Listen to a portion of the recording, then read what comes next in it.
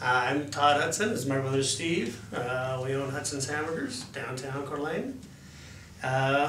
We are lifetime residents of Coeur d'Alene. And as far as I go, this is home. This is why I'm raising my children here.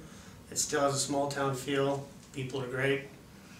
And even though it's changed over the years, it still has a great feel to it. And that's what I like. Me too. Well, most of the people, what's great about them is they're down to earth. You wouldn't know if they're a millionaire or down to their last $5. And those are the people I really appreciate. Rarely does anybody come in with attitude or anything like that. And I think it's just, I don't know, kind of reminiscent of the entire town.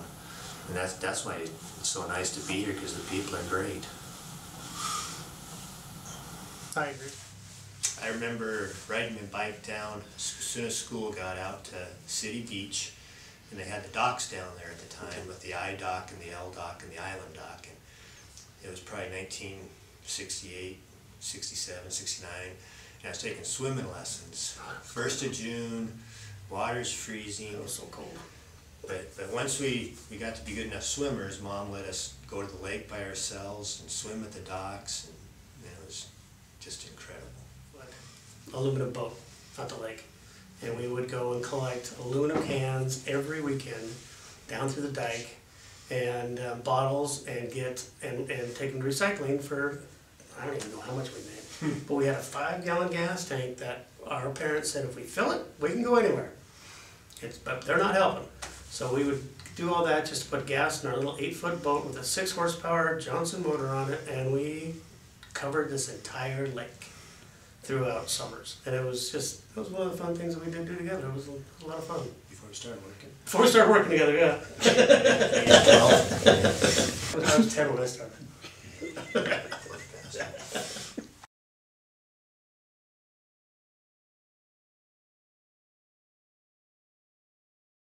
Up. It was awful. We always described it, or what was described to us, was a mouthful of teeth with a lot of bad teeth in it, missing teeth. And that's what it was, store here, empty store. It just wasn't vibrant like it is now. And the malls. The malls came in, and Sears was downtown, Woolworths was downtown, Penny's was downtown. I mean, everything. Montgomery Ward's was downtown, and when the malls came, they left, so that left big spaces to be filled, and they just, nobody to fill them. And not to mention the office, the professionals, the doctors were downtown, the lawyers were downtown. As soon as they put in the medical centers, everything moved away from downtown and left a lot of places that are hard to fill. 2nd, 3rd stories, people wouldn't walk up to unless, they never needed people to go into them. It just, it just changed a lot. And how it came back, I think has a lot to do with who's been in charge. Who's been doing what with the vision of the city. And the hotel helped a lot. Hotel helped a lot. I mean, Mr. Hagedon has done quite a amazing job with what he's wanted to do. His vision is amazing.